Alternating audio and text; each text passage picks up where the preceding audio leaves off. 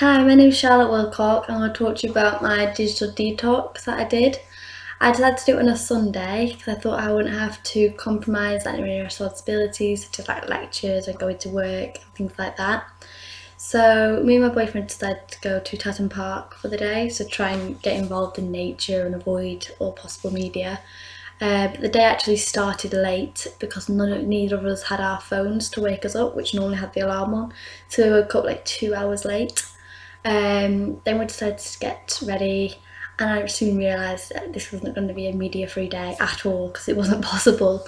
For example, I got downstairs to have some breakfast and I had some Kellogg's cornflakes and there was like a logo on the Kellogg's cornflakes box. Then I went to a shower, Herbal Essences shampoo, and it had the logo on the shampoo. So you can't avoid all pieces of media, it's not actually possible.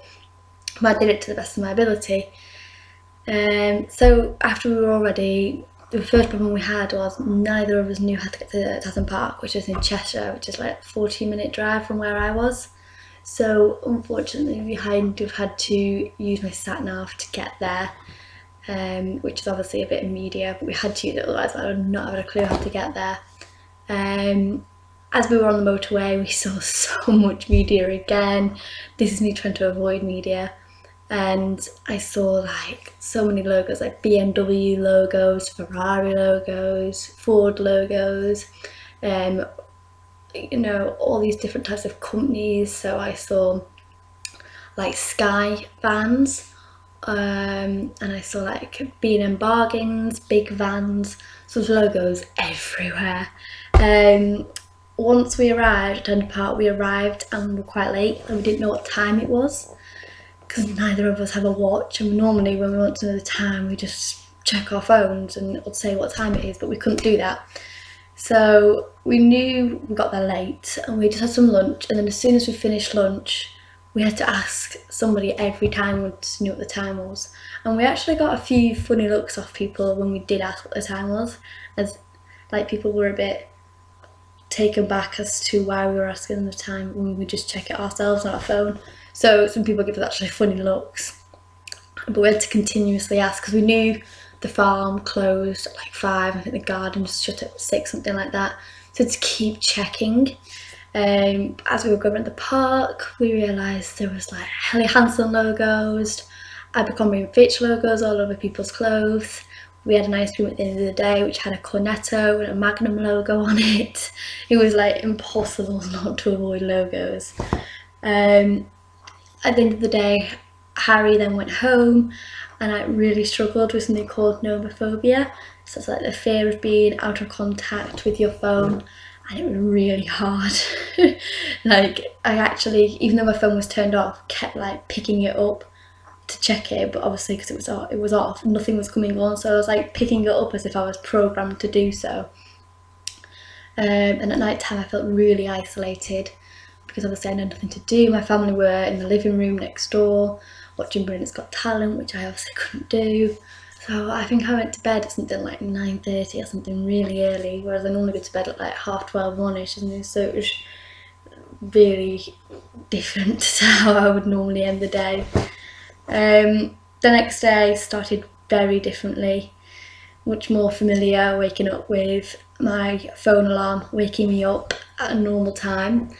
When I got up I ended up doing some revision, and on my phone I have an app on my phone which reminds me of things I need to do. So if I have like a really bad memory, so if I ever forget things I normally put a reminder on my phone. Because my phone was turned off on the Sunday, on the Monday when I turned it on, all these backlog of reminders came up and I was like, oh, I forgot to email this person, forgot to call this person, there's all these different things that I forgot to do because I didn't have media.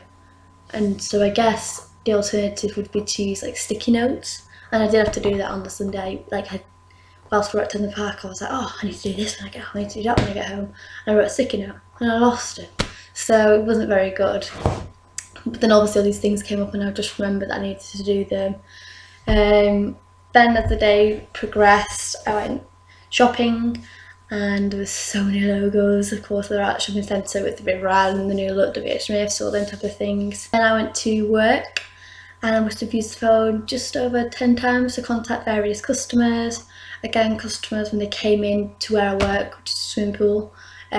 Customers were wearing Speedo, Roxy, sports brands basically, all logos all over the place. I also realised that media is an extension of the arm, because I used, first of all, Skype to contact my boyfriend Harry, and he was in London, and then I used my phone to contact my friend Rachel, who's in Leeds.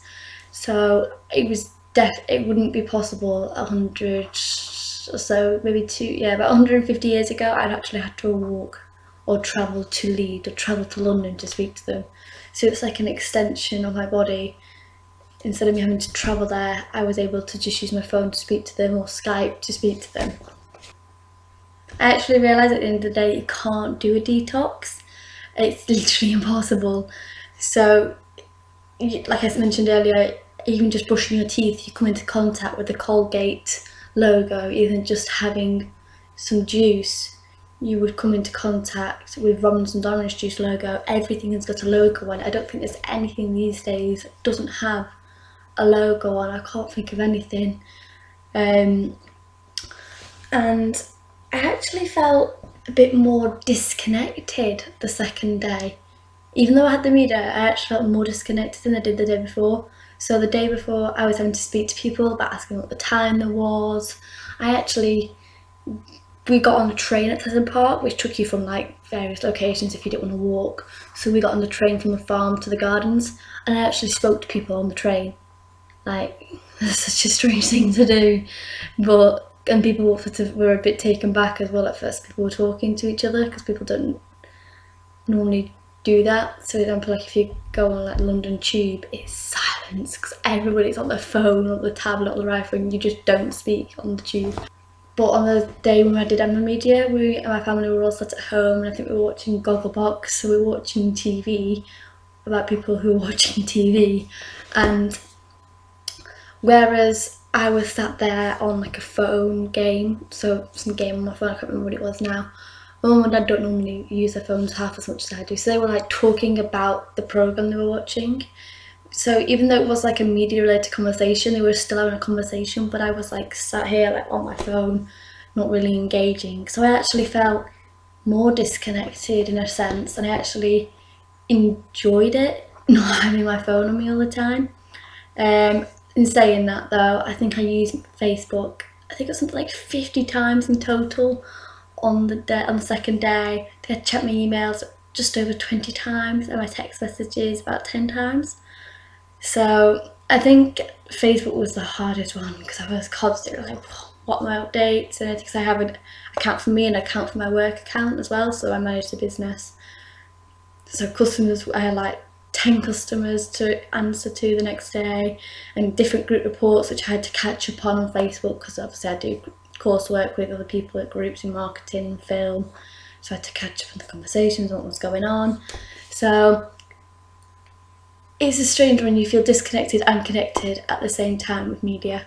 So you just have to be wary of how to use it and how not to use it. Thank you for listening. Bye bye.